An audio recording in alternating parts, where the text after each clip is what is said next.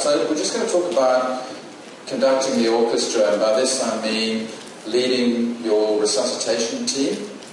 And I like this way of thinking about it because you're not trying to play every single instrument, you're not trying to do each task yourself, you're not trying to jump in there and get lost in the specifics. So as a team leader, I want you to stand back and observe what's going on and control the communication. So everyone should be watching the conductor. The conductor is really at the center of the wheel, and every spoke on the wheel, all the communication should go through the team leader so that they're always aware of what's going on. And similarly, everyone in the team should know what the team leader is thinking. So let's start with preparation. I spoke earlier about being ready. There's long-term readiness. You can have checklists which you can find on paediatricreadiness.org to make sure that your department is adequately prepared. There's medium-term readiness by doing simulation training, by practicing your team so that you know each other, so that you communicate well within the team. And there's short-term readiness, having a whiteboard with the calculations, having all the information immediately accessible before your patient arrives. So let's say that you get some warning that you have a patient coming in by ambulance that you need to prepare for. What aspects are you going to prepare? You need to prepare the area, the staff, the equipment, the drugs, and some extra information if you can get it. So let's start with the area. Normally people think about preparing that resus area, that bay, that immediate zone. But don't forget about the rest of your emergency department. You might be in charge of the department. You want to make sure that everything else is going to carry on as normal, or you're going to redistribute resources where they're needed. Don't forget about the rest of the hospital. You might need to call in some resources from elsewhere. So think beyond your immediate environment to the bigger environment. When it comes to staff, again, we tend to focus on our medical team, our nursing team. Don't forget about the other people in your team, the ancillary support staff, your porters, your healthcare assistants. Everyone is there to help to make this resuscitation run well.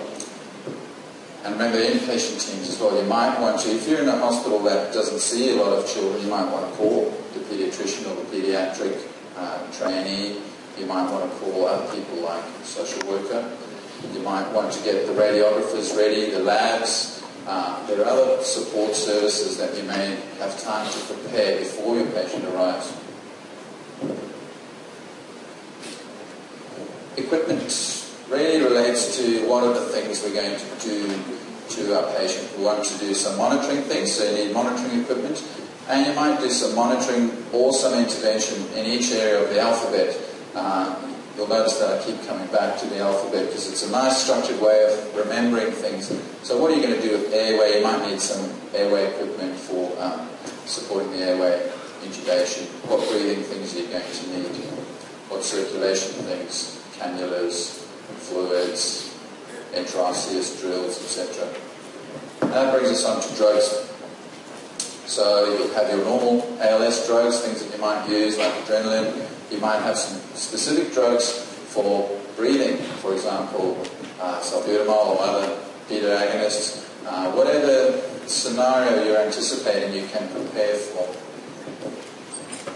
And information, often we forget to try and get some extra information. So you can get that from the hospital records. If you have the patient details, you can get their medical record from their previous attendances. If you have time, you can even ring their family doctor to find out what medications they're on, what's their past medical history. And the paramedics, you can also, sometimes if they're not too busy doing compressions or doing something else, then you can get some extra information out of them as well before the patient arrives. And that really helps you to do a kind of pre-debrief with your team. So when you're getting your team ready, you want to assign roles, you want to think about what might happen with this patient. So you can try and anticipate in what way things are going to go. You might be expecting that things are going to be quite easy and go well, or going to be very difficult and go very badly, or end up with an unhappy outcome. But either way, by sending your team, you're kind of giving them some insight into what might happen. When you're allocating roles, you have to think about the capabilities and the training of the people. So there's no point giving the intubation to your medical student. There's no point in giving difficult roles to people who are unqualified for them. And also, it would be very good to define the role. So not just say, you're the airway doctor, but to say, you're the airway doctor. What I think we should do is have maximum 2 attempts at laryngoscopy. If they don't need intubation, we'll just stick with bag valve mask until I let you know. And our plan B would be, we're going to go to laryngeal mask, or plan B is I'm going to step in and have a try at putting the tube in myself. So by defining what you expect people to do, then there's no surprises and no one's getting hit with any unexpected requests during the resuscitation. So now we'll move our focus to the patient. So your patient may either be actually dead, which is not your fault, and whatever process has started to result in cardiac arrest, just be aware that you're not involved in that process. By the time they come in with full CPR in progress, most of the time it's too late. So don't feel bad in yourself about something that you've done wrong. What you're trying to do often will be futile, and often will be part of the process of grieving rather than a medical process. So they might be actually deceased, or they might be in trouble. So if they're in trouble, you stick with your structure, supporting airway, breathing, circulation, disability. And what are you going to do? You're going to follow the algorithms for CPR if you need it, or you're going to look for reversible causes. So just shout out some H's and T's for me. H's. Hypoglycemia. Hyperkalemia. That's H+. Yes, I like that one. I like to use this little picture just to sort of remind me of some of those H's and T's. So I'm thinking, are they hypothermic? Are they hypoxic? Hypokalemia? Hypovolemia? Your colleagues might think that you're saying a little prayer. It is one way of just trying to visualize those H's and T's rather than try and remember them off the top of your head. Because when you're stressed, your brain doesn't work properly. So what if you've actually got full CPR in progress? That's when you use your advanced life support algorithm. You guys have different looking ones. They're all based, across the world, they're all based on the same treatment recommendations from the 2010 ILCOR recommendations. But the idea is that you have a common hymn sheet that you're all singing from. You have the same information and a shared mental model. So they're the people that do kind of research in this stuff talk about shared mental models. And your team really should all be on the same page about what you're doing and where you're going. So during that, it's quite useful to have someone to keep an eye on the time. This could be the person who's writing down the events as they go. They can tell you, that's 2 minutes, that's 4 minutes, do you want us to give more adrenaline, etc. tracking where you are in the algorithm. So ideally you have someone looking after those mechanical aspects of the resuscitation. So things just keep happening like a machine, just keep moving. And you also want someone who's controlling the interactions. And ideally that's a team leader. If you're very lucky, you might have someone who's supervising the team leader to give them some feedback on their leadership style, etc. That's kind of a luxury.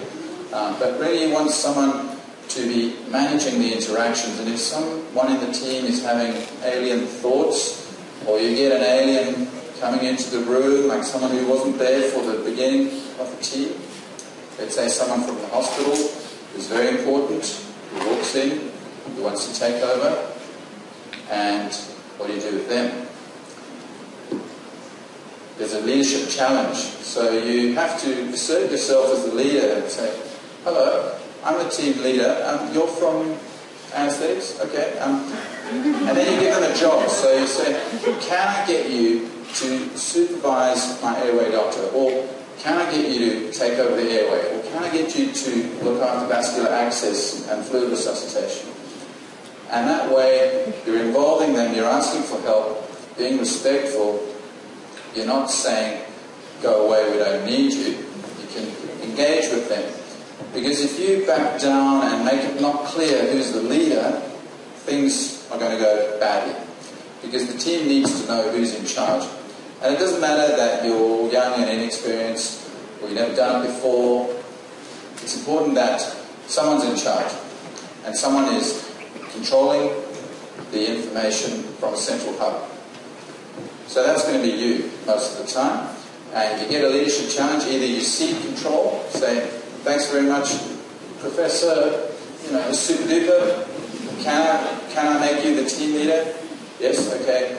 Okay, team, Professor so-and-so is the leader now. And then you step back or ask for a role. So it needs to be very clear at all times who the team leader is. If you're lucky enough to get return of spontaneous circulation, then you're going to be sending the patient to paediatric intensive care unit. I have no idea whether we should be doing therapeutic hypothermia or not. I think Jean's going to tell us later on today.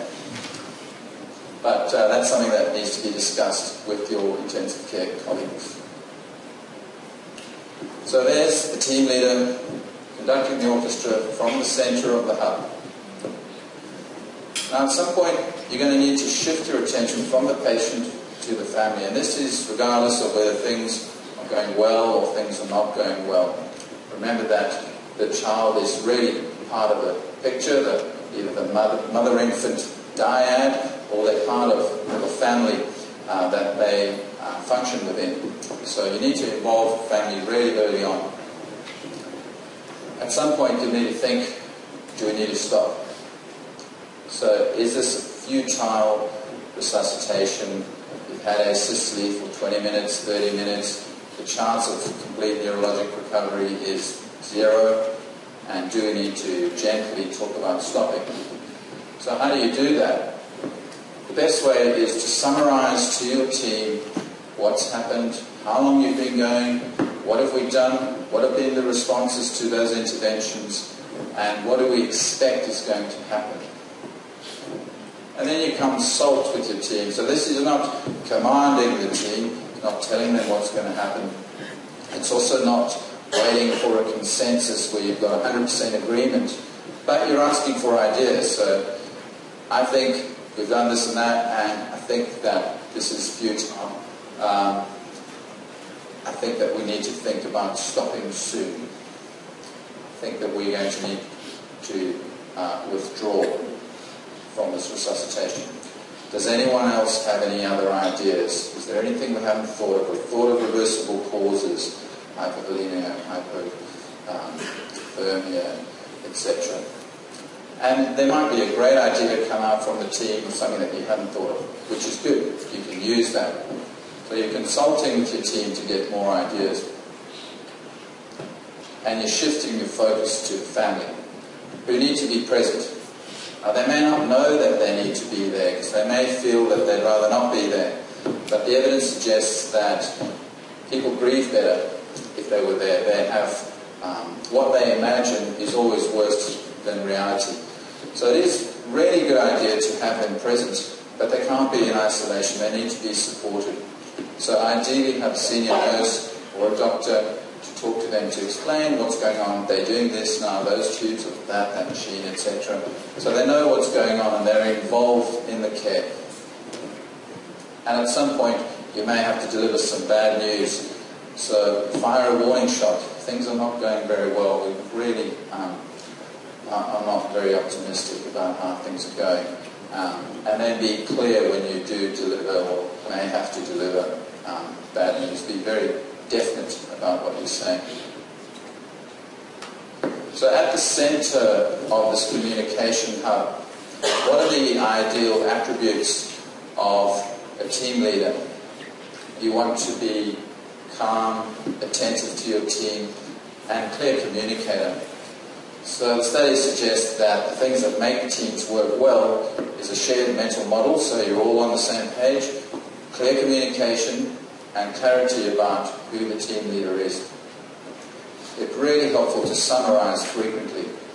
We've been going for this long, this is what we've done, given this many doses of adrenaline, those are the interventions we've had no response to, we've looked for reversible causes, this is what we expect to happen. So frequently summarizing keeps the team on the same page.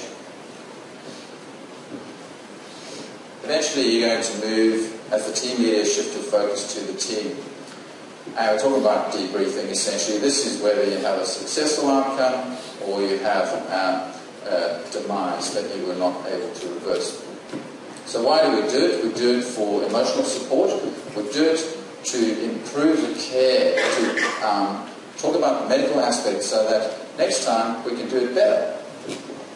When should we do it? Well, it can start before the patient arrives. You start setting expectations about what's going to happen. Ideally, you do it within a half an hour of the resuscitation finishing, but sometimes you may need to delay it for a few days and get those people back in to talk about it. It's much better if you can do it on the same day. Who should come? We often remember the medical and nursing team, but don't forget the other people that were involved from those ancillary support services. Don't forget the pre-hospital team who were right there from the start, who brought that patient in. We really want to know what happened and could they have done anything differently. And how do we do it? How do we do a debriefing? We wouldn't have time to discuss that in detail, but I like the concept of set, dialogue, and closure. So we set up your environment, ideally chairs in a circle, introduce what's going to happen. We're going to talk about this for 20 minutes, and then if anyone wants to catch me later, you can, but we're going to go back to work after that.